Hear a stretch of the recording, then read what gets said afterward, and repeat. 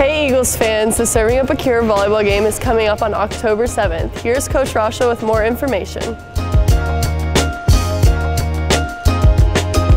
Serving Up a Cure is the volleyball program's version of a pink out night. Every year we choose a cause to donate money to, and we all take the time to try to raise some money by selling shirts and raffle tickets, and then we donate that money to someone in our community who is in need.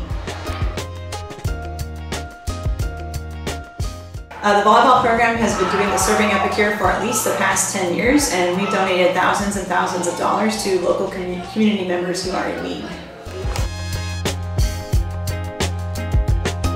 Serving Up a Cure is going to take place on October 7th, and on that night you'll have a chance to participate in games on the courts, to win prizes. We'll have a raffle drawing, and at the end of the night we'll announce the amount of money that we have raised. Make sure to come out and support on Monday, October 7th. C-Team starts at 4:30 and JV and varsity will follow. Go Eagles!